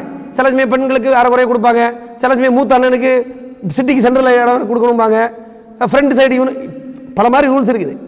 பண்ணி கூட குறைய பண்ணி பல இடங்களில் நீதி நிலைநாட்டப்படாமல் போகிறது அப்படிங்கிறத பார்க்குறோம். இப்போ இந்த இடத்துல என்ன கேள்வின்னு சொன்னால், அந்த சொத்து பிரிஞ்சு நமக்கு வருது ஒரு துண்டு, நமக்கு வந்த துண்டு அநீதியான முறையிலே அதிகமாக வந்து விட்டது என்று சொன்னால், இல்லை இதை நான் ஏற்றுக்கிற மாட்டேன், எனக்கு நீதியான முறையில் எவ்வளோ உண்டு அதான் எனக்கு வேணும், பாக்கி நான் ரிட்டர்ன் கொடுத்துருவேன், எல்லாரும் பிரிச்சுக்கிட்டு போங்கன்னு சொல்லக்கூடிய கெப்பாசிட்டி நமக்கு இருக்கா? இல்லை. ஆனால் நம்ம என்ன செய்வோம், நமக்கு குறைச்சி வந்ததுன்னா நம்ம குர்ஆன் சட்டத்தை பேசுவோம். இங்கே பாருங்க, சூரா நிசாவில் இந்த வசனத்தில் என்ன சொல்லுது பாரு, இந்த வசனத்தில் 3வது பாயிண்ட் பாரு, நீ ஏன்டானா நமக்கு கம்மியாக வந்திருக்கிறான். நமக்கு கம்மியாக வந்தால் வசனத்தை பாரு, வசனத்துடைய விளக்கத்தை பாரு, 4 அஜரத்தை பாரு, எல்லாம் செய்வோம். இதே இது கூட வந்தால், இது தப்புப்பா, நம்ம ஊர் சிஸ்டம் சரி கிடையாது, இஸ்லாமிய சட்டம் வேற, நீங்கள் இஸ்லாமிய சட்டப்படி செய்யுங்க, நாளைக்கு மறுமையில் போய் நான் அல்லாஹ் முன்னாடி போய் பாவியாக நிற்க முடியாது, எல்லாம் சிஸ்டமாக செய் அப்படின்னு சொல்லுவோம். நம்ம சொல்ல மாட்டோம். இது நீதி நிலைநாட்டுன்னு சொல்ல முடியுமா? இது நீதி நிலைநாட்டுறதா இல்லையா? அது இல்லை. அப்போ நமக்கு சார்பாக வந்தால் பிரச்சனை இல்லை, அடுத்தவனுக்கு அநீதி இழைக்கப்பட்டால் நமக்கு பிரச்சனை இல்லை. ஆனால் எனக்குன்னு வந்தால் என்ன இருக்கணும், எனக்கு அநீதி இழைக்கப்படக்கூடாது, எனக்கு நீதி நிலைநாட்டப்பட வேண்டும். அடுத்தவனுக்கு அநீதி இழைச்சா பிரச்சனை இல்லை, நமக்கு அநீதி இழைத்தால் மட்டும்தான் நம்ம பொங்கி எழுகிறோம் என்பதை பார்க்க வேண்டும். ஆனால் இஸ்லாத்தினுடைய கோட்பாடு என்ன, எவனுக்கும் அநீதி இழைத்தால் பொங்கி எழ வேண்டும் என்பது இஸ்லாத்தினுடைய கோட்பாடு. இந்த ஒரு அடிப்படையை புரிந்து கொள்ள வேண்டும். இப்போ உதாரணமாக நீங்கள் பார்த்தீங்கன்னு சொன்னால், ரொம்ப ஃபேமஸான ஸ்டேட்மெண்ட்டை சொல்லுவாங்க, மார்ட்டின் லூத்தர் கிங்னு சொல்லக்கூடிய ஒருவருடைய ஸ்டேட்மெண்ட். அந்த சிவில் ரைட்ஸ் மூவ்மெண்ட்லாம் வரும்போது அவங்க எப்படி போராடினார்கள் என்று சொன்னால், அவங்க சொல்கிறாங்க, injustice anywhere is a thread to justice everywhere. அதாவது ஏதாவது ஒரு இடத்துல இன்ஜஸ்டிஸ் அநீதி இழைக்கப்படும் என்று சொன்னால், அதை நீங்கள் கண்டுக்கிறாம விட்டீங்கன்னு சொன்னால், அது எல்லா இடத்திலும் இருக்கக்கூடிய நீதிக்கும் அது ஒரு அபாயகரம், அது ஒரு த்ரெட் என்று சொல்வதை பார்க்கிறோம், அது ஒரு அச்சுறுத்தல் என்று சொல்லப்படுவதை பார்க்கிறோம். அப்போ நீ அநீதி எங்கே இழைக்கப்பட்டாலும் தட்டி கேட்கணும். இதுதான் ஒரு முஸ்லீமுடைய பண்பு. அல்ஹம்துலில்லாஹ், முன்னாடி காலத்தை விட இன்றைய காலகட்டத்தில் ஓரளவுக்கு மக்கள் எழுச்சி பெற்றிருக்கிறார்கள். பல்வேறு அமைப்புகளை கண்டு பல வகையில் அநீதிக்கு எதிராக குரல் கொடுப்பதை பார்க்கிறோம். ஆனால் அநீதிக்கு எதிராக குரல் கொடுக்கப்படலைன்னு என்ன நடக்கும், நாளைக்கு உங்களுக்கு ஒரு பிரச்சனை வரும், பல இடங்களில் நீதி பாதிக்கப்படும். ஏன், நீங்கள் அமைதியாக முதல்ல இருந்தீங்க அப்படிங்கிறனால. அப்போ என்ன செய்ய முடியாது, அநீதி என்றால் எதிராக குரல் கொடுக்க வேண்டும் என்பது மிக முக்கியமான ஒரு அம்சம். இப்போ நம்ம ஒரு ஹதீஸுடைய வாசகத்தை பார்க்குறோம், அஃதலுல் ஜிஹாதி கலிமத்து ஹக்கின் இந்த சுல்தானில் ஜாயிர். ஜிஹாதில் மிக சிறந்த ஜிஹாதி எது? ஒரு கொடுங்கோலனாக இருக்கக்கூடிய ஒரு ஆட்சியாளனாக இருந்தாலும் அவனுக்கு முன்னாடி உண்மை எது என்பதை உறுதியாக எடுத்துச் சொல்வது மிகப்பெரிய ஜிஹாத், அல்லாஹ்வுடைய பாதையிலே போராட்டம் என்று சொல்லக்கூடிய இந்த அடிப்படைகளை எல்லாம் இஸ்லாம் நமக்கு கற்றுத் தந்திருக்கிறது என்பதை நாம் புரிந்து கொள்ள வேண்டும். அப்போ இது நமது வாழ்க்கையில் ஒரு கட்டத்தில் யோசிக்கணும், எங்கெல்லாம் நம்ம அநீதி இழைக்கிறோம். எந்த இடத்துல அநீதி இழைத்தாலும் என்னால் அந்த அநீதியை தடுக்க முடியும் என்று சொன்னால், அதை நான் தடுக்கவில்லை என்று சொன்னால் நம்ம பொறுப்புதாரி என்பதை புரிந்து கொள்ள வேண்டும். எனக்கு தடுக்க முடிந்த அநீதியை நான் தடுக்கவில்லை என்றால் நான் பொறுப்புதாரி. நம்மளை மீறி எவனோ உத்தரப்பிரதேசம் நடத்துகிறான், குறைஞ்சபட்சம் நம்ம வருத்தப்பட்டு போகலாம். ஆனால் உங்கள் பிரதேசம் நடந்தால் யார் பொறுப்பு? அதுக்கு யார் பொறுப்பு? நம்ம தனிப்பட்ட முறையில் பொறுப்பு என்பதை புரிந்து கொள்ள வேண்டும். இந்த ஒரு பொறுப்புணர்வோடு இருந்தோம் என்று சொன்னால் இன்ஷா அல்லாஹ் அல்லாஹ்வுக்கு முன்னாடி எப்படி இருக்கலாம், ஒரு நல்ல அந்தஸ்தான முறையிலே அல்லாஹ்வை நாம் சந்திக்கக்கூடிய வாய்ப்பை பெறுவோம் என்பதை இந்த இடத்துல புரிந்து கொள்ள வேண்டும். அடுத்து நீங்கள் பார்த்தீங்கன்னு சொன்னால், இந்த நீதி என்று வருகின்ற பொழுது இன்னொரு கோணம் என்ன அப்படின்னு சொன்னால், அதில் நீதி என்றால் என்ன என்பதை பற்றி அறிஞர்கள் சொல்கின்ற பொழுது ஒரு ஹதீஸுடைய வாசகமாகவும் சொல்லப்படுகிறது. என்ன சொல்கிறார் என்று சொன்னால், ஆத்தி குல்லதி ஹக்கின் ஹக்கஹு, ஒவ்வொன்றுக்கும் அதனுடைய அந்த உரிமையை சரியான முறையிலே கொடுப்பது நீதி பரிபாலனம் செய்யப்படுவதாக கருதப்படும். ஆத்தி குல்லதி ஹக்கின் ஹக்கஹு, அதனுடைய உரிமையை, உரிமைப்பட்ட விஷயங்களை அதற்கு சரியான முறையிலே கொடுப்பது என்பது நீதி பரிபாலனம் செய்ததாக ஆகப்படும். இப்போ உதாரணமாக நீங்கள் பார்த்தீங்கன்னு சொன்னால், ஒரு சஹாபியுடைய வரலாறு நம்ம பார்க்குறோம். அவங்க என்ன செய்கிறாங்க, ஒரு அன்சாரி தோழரும் ஒரு முஹாஜிர் தோழரும் ஜோடியாக்கப்பட்டு சகோதரர்களாக்கப்பட்டு அவங்க இருக்கிறாங்க, தங்கி இருக்கிறாங்க. அப்போ என்ன நடக்குது, இது அபூ தர்தா ரலியல்லாஹு அன்ஹு அப்படின்னு நினைக்கிறேன் நான். அப்போ அவங்க என்ன செய்கிறாங்க, அவங்க அந்த வீட்டில் போய் பார்க்கும்பொழுது அந்த உம்மு தர்தா ரலியல்லாஹு அன்ஹா அவங்கள பார்க்கும்பொழுது என்ன நடக்குது, அவங்க கொஞ்சம் சோகமான முறையில் இருக்கிறாங்க. அப்போ கேட்குறாங்க, ஏன் நீங்கள் சோகமாக இருக்கிறீங்க? அப்போ அவங்க என்ன சொல்கிறாங்க, அந்த இந்த தோழர் வந்து சல்மான் ஃபாரிசி ரலியல்லாஹு அன்ஹு அப்படின்னு நினைக்கிறேன். இப்போ அவங்கள்ட்ட சொல்கிறாங்க, உங்கள் தோழருக்கு உலக வாழ்க்கையிலே ஆசை இல்லை அப்படின்றாங்க. அவர் பாட்டுக்கு வராரு, நைட்டு ஃபுல்லாக தொழுகிறாரு, பகல் ஃபுல்லாக நோம்பிக்கிறாரு, அப்படிங்கும்போது அலங்கோலமாக தானே இருக்க முடியும்ன்ற மாதிரி கோணத்தில் பேசுகிறாங்க. அப்போ இவருக்கு விஷயம் புரிஞ்சிருது என்ன பிரச்சனை. அப்போ என்ன செய்கிறாங்க, அடுத்த நாள் நைட்டில் கூட படுத்துட்டு இவர் எந்திரிச்சு தொலைப்பறாரு, பிடிச்சி படுன்னு சொல்லி படுக்க வச்சுறாங்க. அவர் படுக்க போட்டு கடைசியில் ஃபஜ்ருக்கு கொஞ்சம் முன்னாடி மட்டும் எந்திரிச்சு வாக்க 2 பேர் ஒதுச்சி தொழுவோம் அப்படின்னு ஒதுச்சி தொழுகிறாங்க. அப்போ இந்த மாதிரி நடந்த உடனே இவருக்கு கோவம் வந்துடுது. நேர் ரசூலுல்லாஹ் போகிறார், போய் இந்த மாதிரி பண்ணிட்டார் இவர், என்னை தொலை விடல, நைட்டு ஃபுல்லாக என்னை தூங்க வச்சு கடைசி நேரத்தில் தான் தொலை விட்டார் அப்படின்னு சொன்ன உடனே ரசூலுல்லாஹ் என்ன செய்கிறாங்க, அவர் என்ன செஞ்சார் அதான் கரெக்டு என்று சொல்லிட்டு என்ன சொல்கிறாங்க, ஒன்னொன்றுக்கும் ஒரு ஹக்கு இருக்குது. உங்களுடைய கண்ணுக்கு அதுக்குரிய ஹக்கு இருக்குது, என்ன, அதுக்கு தேவையான ரெஸ்ட் கொடுக்கணும், அது அதோடைய ஹக்கு. உங்களுடைய ஜவுஜாக்கு, உங்களுடைய ஒய்ஃபுக்கு ஹக்கு இருக்குது. அவங்கள பராமரிக்க முடியல, அவங்கள கவனிக்கக்கூடிய முறையில் அவங்களுடைய ஆசைகளை பூர்த்தி செய்யக்கூடிய விஷயத்தை நீங்கள் செய்தாக வேண்டும். அது அந்த ஹக்கு. உங்கள் உடலுக்கு உங்கள் மேலே ஹக்கு இருக்குது. அதனால் உடல் யார் கொடுத்த அமானிதம்? உடல் அல்லாஹ் கொடுத்த அமானிதம். அதனால் அதை என்ன செய்ய முடியாது, அப்யூஸ் பண்ண முடியாது. அந்த உடலை வந்து நம்ம பேணுதல் இல்லாமல் என்ன செய்ய முடியாது, டேக் கேர் பண்ணாமல் இருக்க முடியாது. அதை பேண வேண்டும், அதுக்குரிய ஹக்கை கொடுக்கணும்.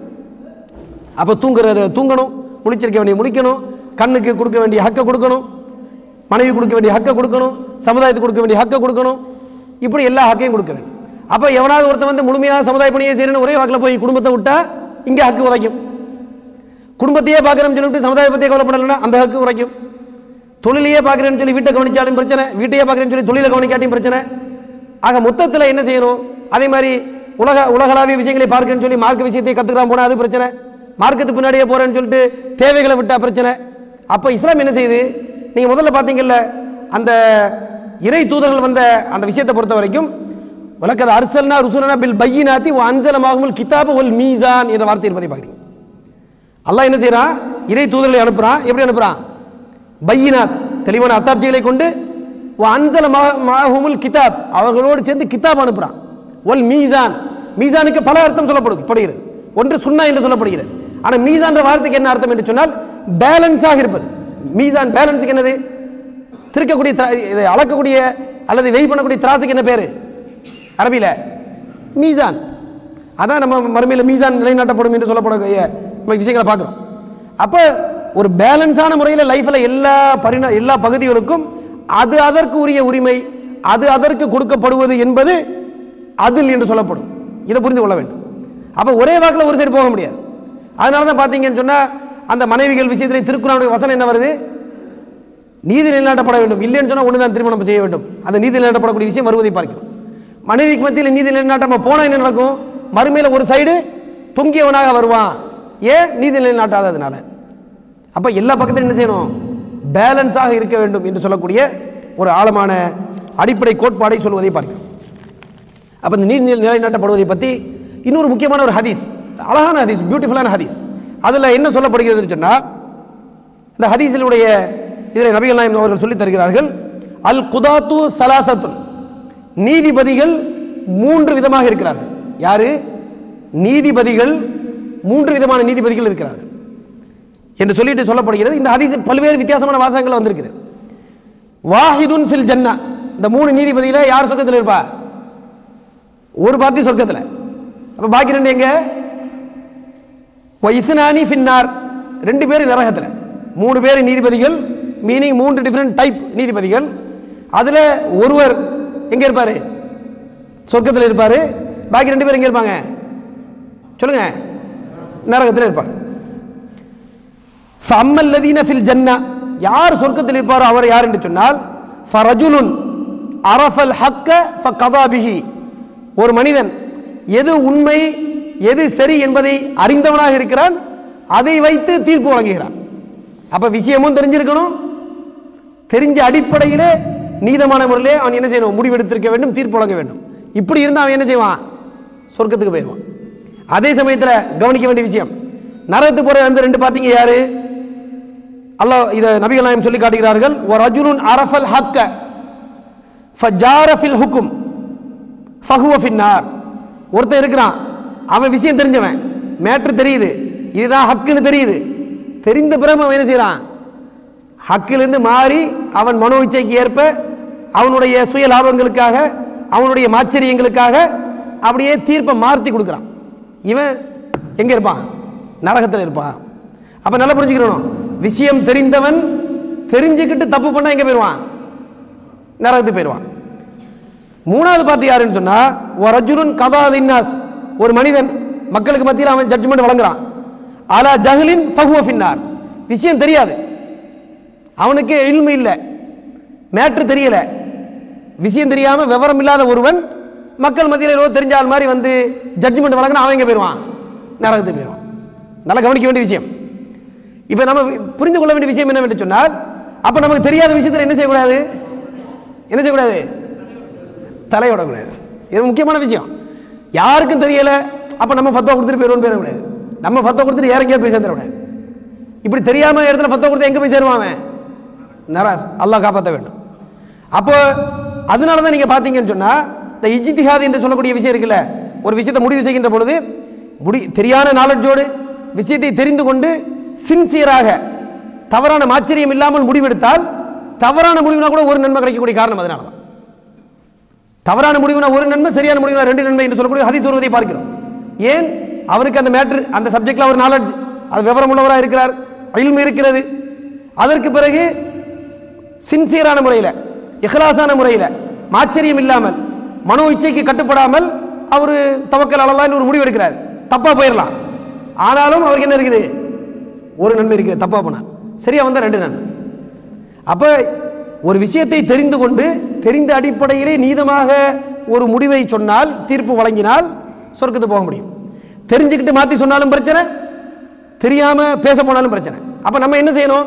தெரியாத இடத்த என்ன செய்யக்கூடாது?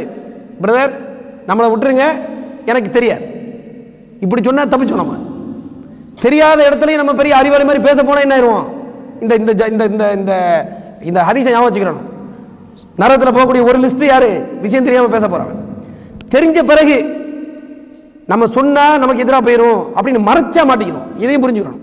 இப்போ நமக்கு ஒரு விஷயம் தெரியுது, நம்ம அந்த இடத்துல பேசினா அதை மக்கள் ஏற்றுக்கொள்வார்கள், அல்லது நமக்கு சொன்னால் நமக்கு ஒரு வாய்ஸ் இருக்குது என்று சொன்னால் நம்ம அமைதியாக இருந்துக்கிறோம். சொன்னோம்னா என்ன ஆயிரும்?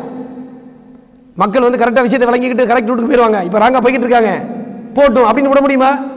தெரிஞ்சால் சொல்லணும், சொல்லாமல் மறைச்சாலும் மாட்டிக்கணும். அப்போ இந்த அடிப்படையை நாம் புரிந்து கொள்ள வேண்டும் அன்புக்குரிய சகோதரர்கள். அப்போ இந்த ஹதீஸ் ஒரு முக்கியமான ஹதீஸ். இறுதியாக நேரம் நெருங்கி விட்டது. இதில் இன்னும் பல்வேறு பரிணாமங்கள் இருந்தால் கூட இன்ஷா அல்லாஹ் வேற ஒரு சந்தர்ப்பம், வேற வாய்ப்புகள் கிடைக்கின்ற பொழுது மற்ற சில விஷயங்களை பேசுவோம். அல்லாஹ் ரப்பல் இது இன்னொரு ஹதீஸில் வரக்கூடிய ஒரு கருத்து என்னவென்று சொன்னால், இன்னல் முக்கசித்தீன இந்தல்லாஹி அலா மனாபிர மின் நூரின் அன் யமீனி ரஹ்மானி அஸ்ஸ வஜல். யார் நீதியை நிலைநாட்டக்கூடிய மக்களாக, உறுதியாக நீதியை பேணக்கூடிய மக்களாக இருக்கிறார்களோ அந்த மக்களை பொறுத்த வரைக்கும் மறுமையில் அவங்க நிலைமை என்ன? அவர்கள் ஒளியினால் ஏற்படுத்தப்பட்ட மேடைகளில் ரஹ்மானின் வலப்புறத்தில் இருப்பார்கள் என்று அல்லாஹ் இந்த ஹதீஸில் சொல்லப்படுவதை பார்க்கிறோம். இப்போ மறுமையில் ஒளியினால் ஏற்பட்ட அந்த மேடைகளில் நம்ம போய் அமர வேண்டும் என்று சொன்னால், அதில் அல்லாஹுவால் கண்ணியப்படுத்தப்பட்ட அந்த லிஸ்ட்டில் இருக்க வேண்டும் என்று சொன்னால் என்ன செய்யணும்? முக்கசித்தீன் என்று சொல்லப்படக்கூடிய நீதியை நிலைநாட்டக்கூடிய அந்த லிஸ்ட்டில் நம்ம வருவதற்கு முயற்சி செய்ய வேண்டும் என்ற இந்த அடிப்படையை நம்ம புரிந்து கொள்ள வேண்டிய அவசியம் இருக்குது. இன்னொரு ஹதீஸ் பாருங்க. இன்னொரு ஹதீஸில் ரசூலுல்லாஹ் சொல்லி காட்டுகிறார்கள், இத்தகு தஅவத்தல் மதுலூம், அநீதி இழைக்கப்பட்டவனுடைய துவாவை பயந்து கொள்ளுங்கள். ஏன் பயந்து கொள்ள வேண்டும்?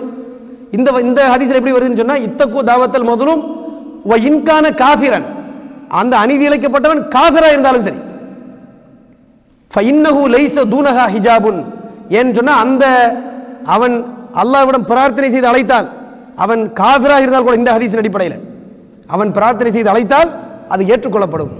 அதனால் அதை பயந்துக்கிறீங்க.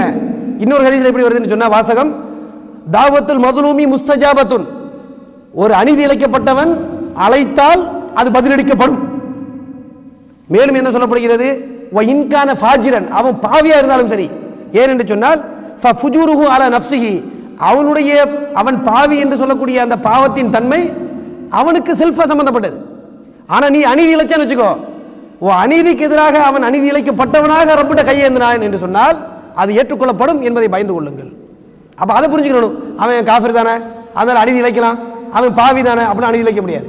அநீதி இழைச்சா நீ ரப்பிட்ட பதில் சொல்லணும் ஸ்ட்ரைட்டா. ஏன் அடியாரின் மேலே ஏன்பா அநீதி இழைச்ச? அவன் அநீதி இழைச்சவன் பிரார்த்தனை செய்தால் ஏற்றுக்கொள்ளப்படும். அப்போ அநீதி இழைப்பதற்கு எங்கேயுமே என்ன கிடையாது இஸ்லாமிய மார்க்கத்தில். நம்ம இறுதியாக புரிந்து கொள்ள வேண்டிய அடிப்படை என்னவென்று சொன்னால், நீதி நிலைநாட்டப்படுவது என்பது முத்லகன், அன்கண்டிஷனல், எந்த கட்டுப்பாடும் இல்லாமல் எல்லா காலகட்டத்திலும் எல்லா சூழலிலும் யாராக இருந்தாலும் நீதி நிலைநாட்டப்பட்டே ஆக வேண்டும். அநீதி, அதாவது நீதி வலுவாமை பேணப்பட்டே ஆக வேண்டும். அநீதிக்கு துணை போக முடியாது என்ற ஒரு அடிப்படை கோட்பாடை புரிந்து கொள்ள வேண்டும். அதை சரியான முறையில் நிலைநாட்டும் என்று சொன்னால் இன்ஷா அல்லாஹ் தஆலா இந்த காதியுடைய ஹதீஸ் ஞாபகம் இருக்கு தானே? எத்தனை காதி இருக்காங்க சொல்லி யாராவது ஒரு சொல்லுங்க பாப்போம். என்ன மறந்துட்டீங்க? 3 நாளா 5? எனக்கே மறந்துச்சு. எத்தனை ஜட்ஜு? 3 ஜட்ஜு. அதில் எத்தனை பேர் சொர்க்கத்துக்கு போவாங்க? ஒருத்தர். எத்தனை பேர் நரகத்துக்கு போவாங்க? 2 பேர். சொர்க்கத்துக்கு யார் போவா? விஷயம் கரெக்டாக தெரிஞ்சு அதுபடி நேர்மையாக தீர்ப்பு வழங்கினா சொர்க்கத்துக்கு போயிடுவான். நரகத்துக்கு போகிற ஆள் யாரெல்லாம் சொல்லுங்க, ஒரு ஆள் சொல்லுங்க. விஷயம் தெரியாமல் பெரிய அறிவாளி மாதிரி பேச போனால் மாட்டிக்குவான். சரி, ஒன்று. இன்னொரு ஆள் விஷயம் தெரிஞ்சு மாற்றி சொன்னால் போயிடும். மாஷா அல்லாஹ். அப்போ மொத்தம் எத்தனை பேர் பார்ட்டி? 3 பேர். இந்த 3 ஜட்ஜு கதையை ஞாபகம் வைத்துக் கொள்ள வேண்டும். இன்ஷா அல்லாஹ் இந்த முக்ஸிதீன் கூட்டத்தில் அல்லாஹ் ரப்பல் ஆலமீன் நம்ம அனைவரையும் ஏற்றுக்கொள்ள வேண்டும். மறுமையில் அவனுடைய ரஹ்மானுடைய வலப்புறத்தில் அந்த ஒளியாலான மிம்பரில் மேடையிலே கண்ணியமாக அமர்த்தப்படக்கூடிய மக்கள் அல்லாஹ் ரப்பல் ஆலமீன் என்னையும் உங்களையும் அமர்வதற்கு தௌஃபீக் செய்ய வேண்டும் என்று பிரார்த்தித்தவனாக இந்த உரையை முடித்துக் கொள்கின்றேன். வாஹிரு தஅவானா அனில் ஹம்துலில்லாஹி ரப்பில் ஆலமீன். அஸ்ஸலாமு அலைக்கும் வரஹ்மத்துல்லாஹி தஆலா வபரகாத்துஹு.